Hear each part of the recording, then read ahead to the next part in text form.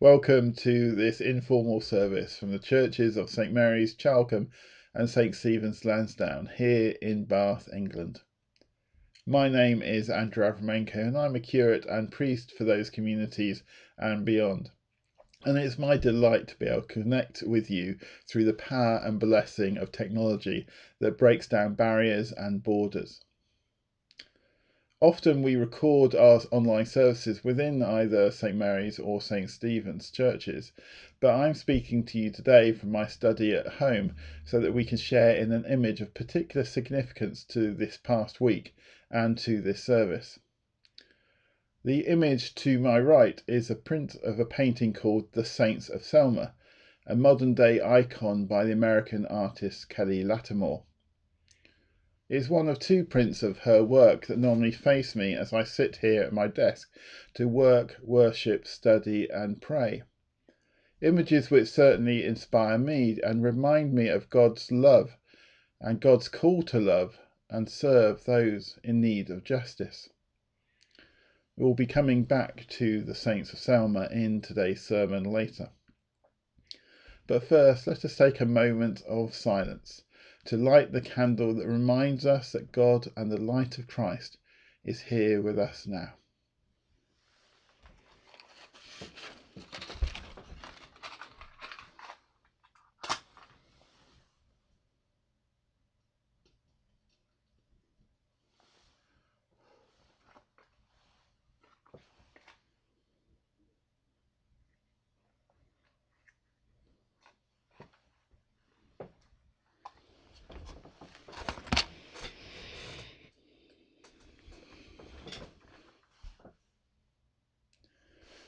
Our first reading today comes from Paul's letter to the Corinthians, his first letter, and chapter 12 and verses 12 to 31.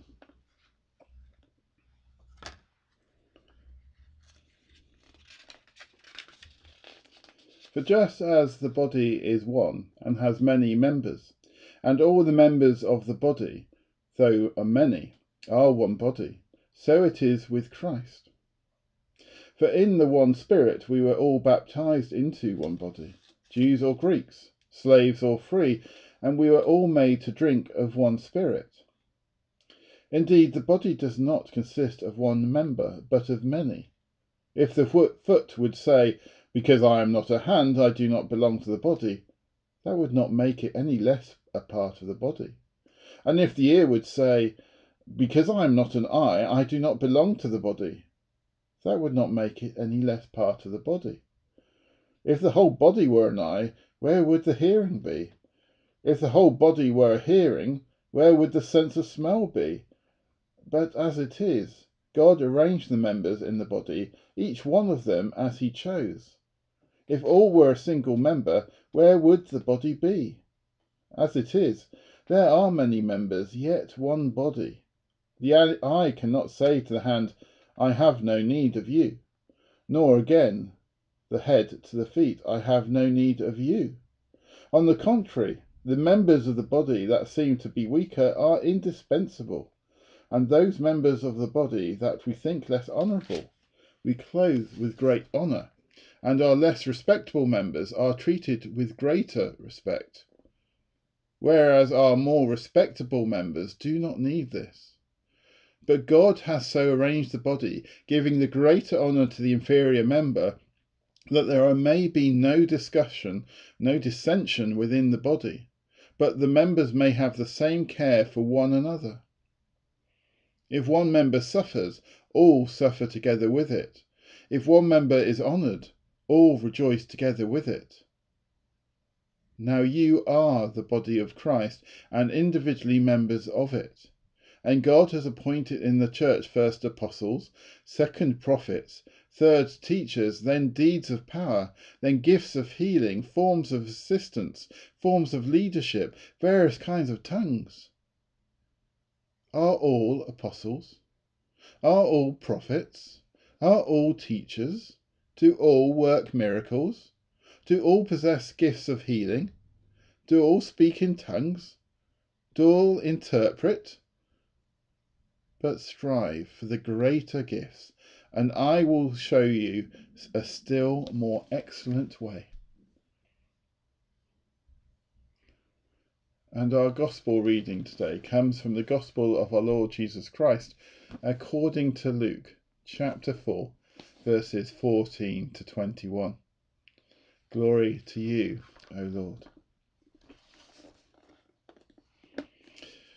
At the beginning of his Galilean ministry, Jesus, filled with the power of the Spirit, returned to Galilee, and a report about him spread through all the surrounding country. He began to teach in their synagogues and was praised by everyone. When he came to Nazareth, where he had been brought up, he went to the synagogue on the Sabbath day, as was his custom. He stood up to read, and the scroll of the prophet Isaiah was given to him. He unrolled the scroll and found the place where it was written, "The Spirit of the Lord is upon me, because he has anointed me to bring good news to the poor. He has sent me to proclaim release to the captives and recovery of sight to the blind, to let the oppressed go free, to proclaim the year of the Lord's favour." And he rolled up the scroll, gave it back to the attendant, and sat down. The eyes of all in the synagogue were fixed upon him. Then he began to say to them, "Today this scripture has been fulfilled in your hearing." This is the gospel of our Lord. Praise to you, O Christ.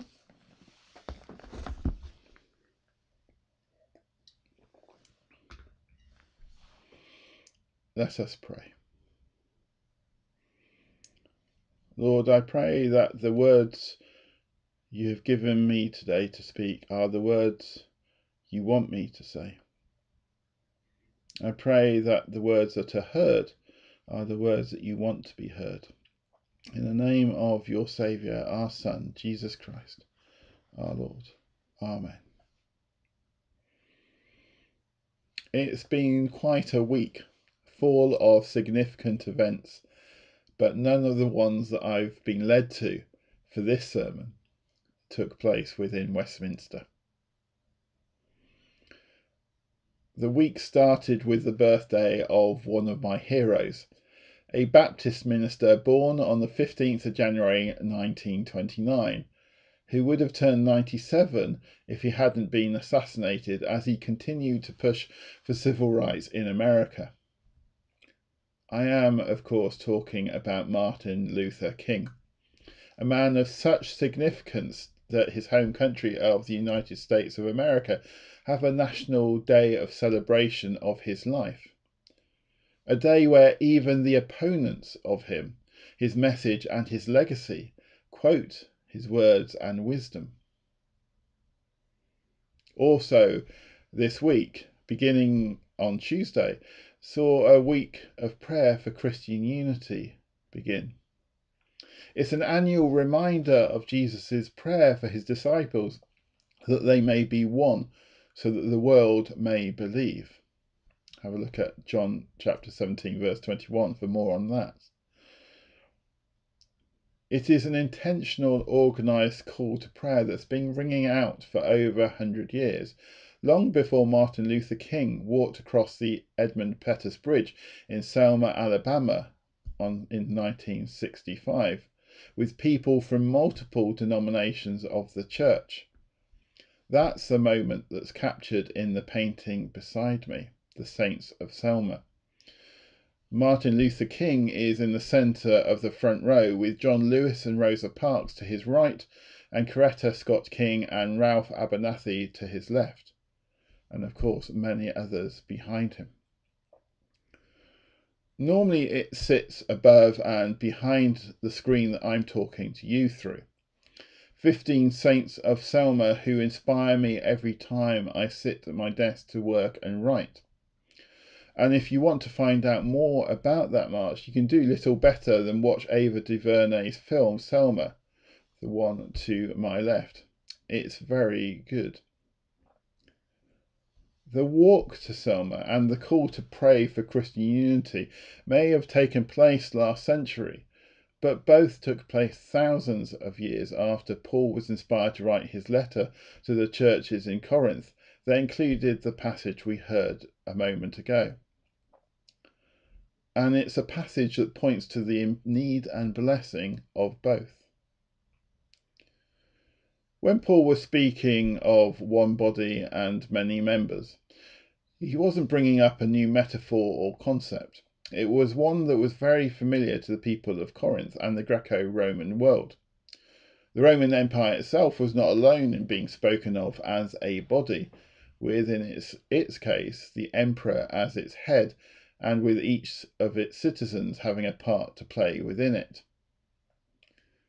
What was unique in what Paul was saying, however, was in how the body worked with and treated its component parts, a way which was not anchored in the world, whether the Roman view of it or another, but it was anchored in Christ.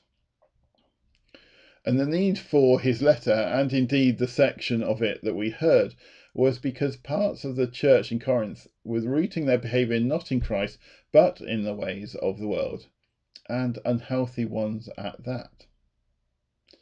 Some in the Corinthian churches were boasting of their superiority and elevated importance in the church. That might have been acceptable within military or commercial identities elsewhere in society, but Paul knew that it wasn't right within the church, a body which purported to understand and agree that all were made in the God's image, and all were equal within the eyes of God, whether Jew or Gentile. And Paul used the body metaphor to illustrate that.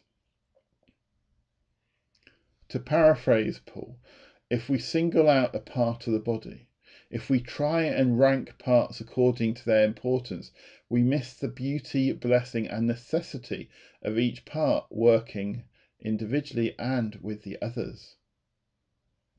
Paul wanted to remind them that though some parts of the body are more noticeable than the others, they're no more indispensable than the others, and that includes church leaders. I am under no illusion that because I lead us through worship and have your attention now, that I am more significant than you. I certainly am not. What I am is an example of what Paul spoke of, just one particular part of the body, that is the church.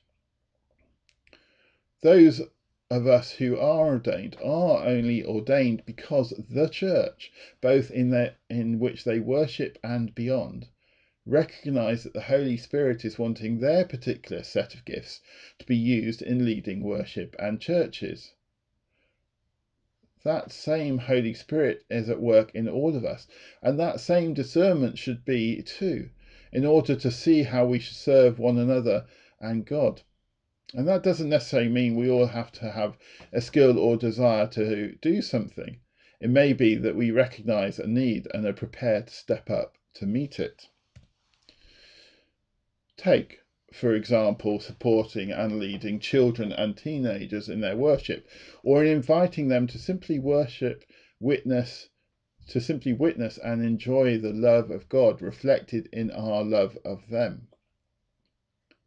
The pandemic has hit us hard, and I'm not trying to rank impacts here, but the impact on children has made fundamental and dramatic impacts and changes that threaten not only their generation, but generations who will follow them.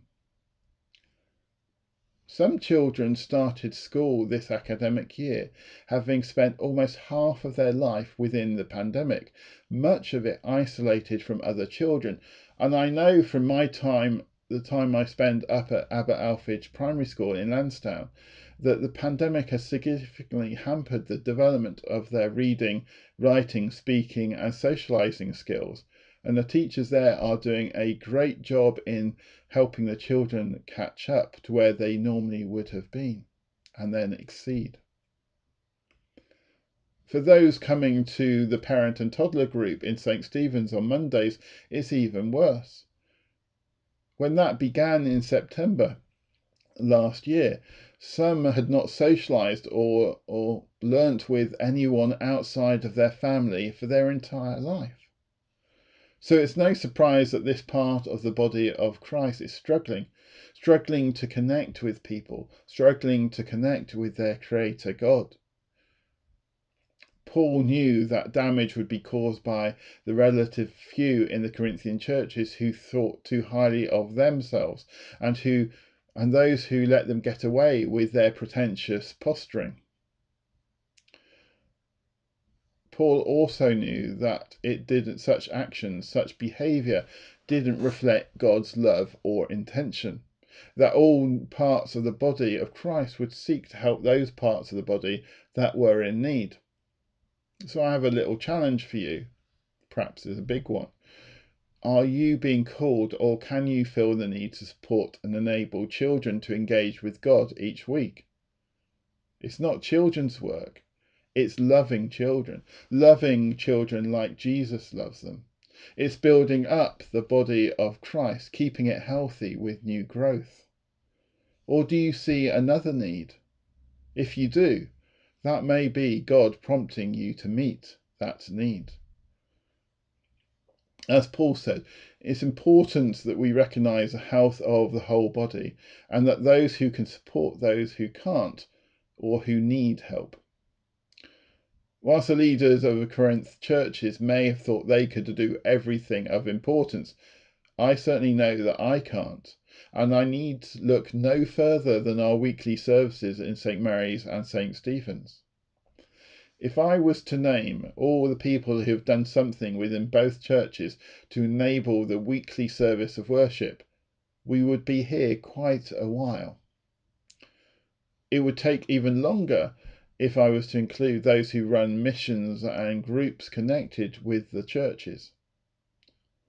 I would take even longer again if I was to name each and every member of those churches who, without fanfare or notice, reflect and share their faith in Jesus through their words and deeds each day, including you.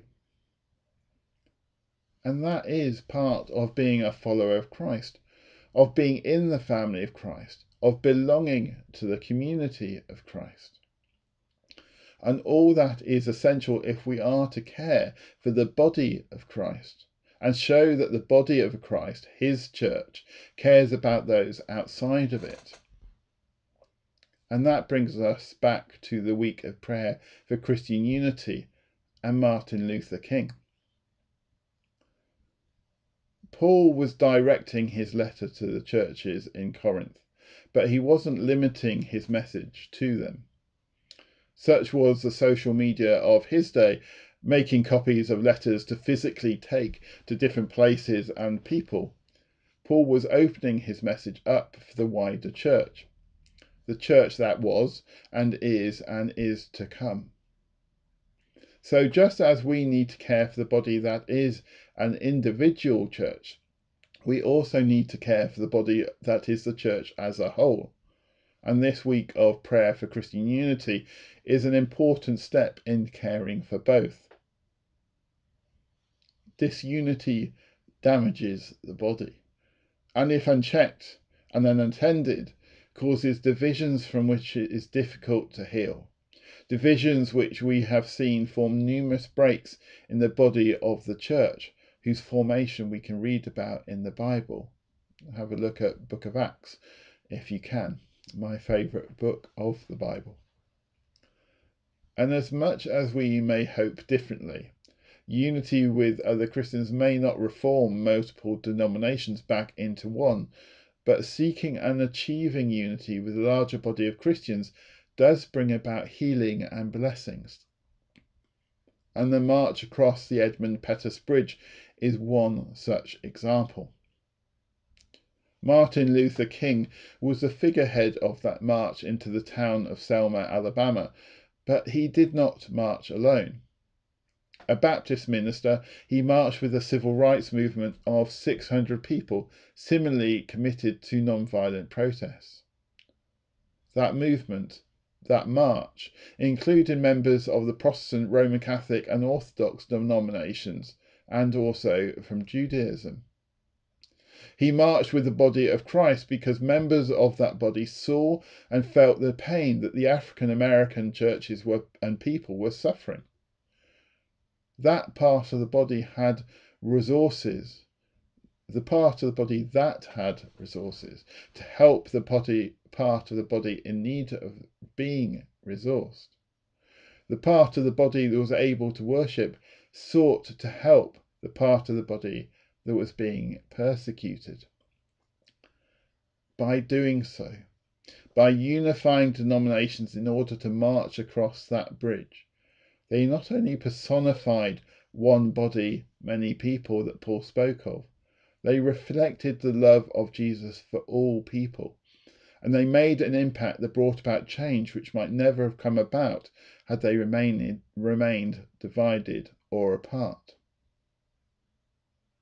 In this week of prayer for Christian unity, may we each pray, discern and do all that we need to be unified in the church.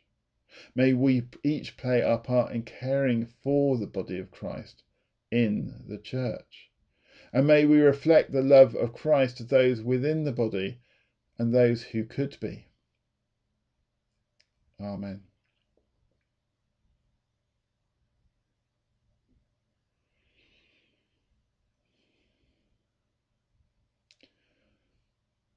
Our prayers of intercession today have been prepared for us and for this week of prayer for Christian unity by the Middle East Council of Churches, part of the World Council of Churches, a global body bringing together all denominations in dialogue and unity. And it's a wonderful sight to see if you ever get the chance to go to them, to take part in their work, as I was privileged to do a couple of years ago in Bossy, just outside Geneva in Switzerland. These prayers will be being prayed across the world today. That in itself is enormously powerful. And so, with faith and with confidence, we come in prayer before God, who is Father, Son, and Holy Spirit. Let's pray.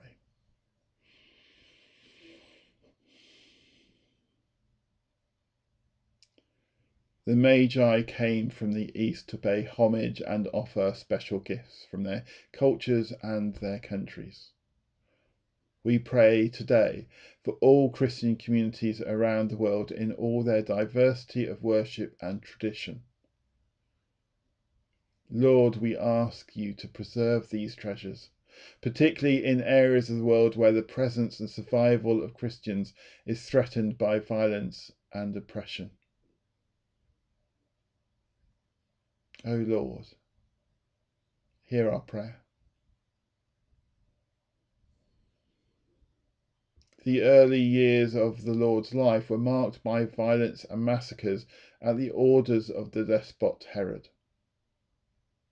We pray for children living in places of the world where violence continues and where its results are tangible. Strengthen, O Lord, the bonds of unity and mutual love among our churches, and help us to cooperate with and witness to your holy name. Inspire us to work without ceasing in order to defend the oppressed and include the marginalised. Encourage us to stand together in the face of tyranny and oppressive regimes as we seek your kingdom among us. O Lord, hear our prayer. After the witness of and visit of the Magi, the Holy Family experienced migration through the wilderness and became refugees in the land of Egypt. We pray for all the refugees and uprooted people in this world. Equip us, Lord, to show hospitality to those driven from their homes, and grant us the spirit of welcome to those looking for a safe haven.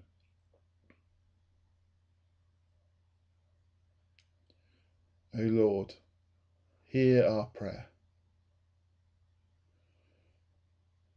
The birth of Jesus was good news for all, gathering people from different nations and religions in the worship of the Holy Child. We pray for our efforts to seek harmony and dialogue with other religions. Lord, give us humility and patience to walk with others with respect on their journey. O Lord, hear our prayer. The Magi returned to their home by a different way. We pray for our churches in this changing world. Lord, help us to find new and creative ways to follow you and to witness you, so that the world may believe. O Lord, hear our prayer. When the Magi saw the Holy Child, they rejoiced with great joy. Heavenly Father, fix our eyes on him so that we do not lose our way. Unite us in the Lord Jesus, who is the way, the truth, and the life, who has taught us to pray, saying, Our Father in heaven, hallowed be your name. Your kingdom come, your will be done, on earth as in heaven. Give us today our daily bread. Forgive us our sins, as we forgive those who sin against us. Lead us not into temptation, but deliver us from evil. For the kingdom, the power, and the glory are yours, now and forever. Amen.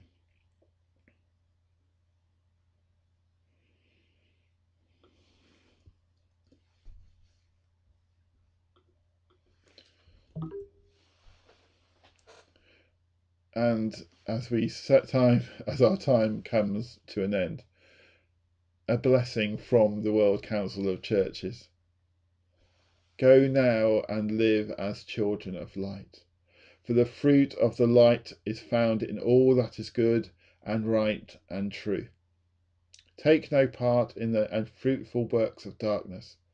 Let us wake from sleep, and Christ will shine upon us. Peace be to the whole community, and love with faith from God the Father and the Lord Jesus Christ. Grace be with all who have an undying love for our Lord Jesus Christ. Amen. Thanks be to God. God bless you, and now and in the week ahead. Goodbye.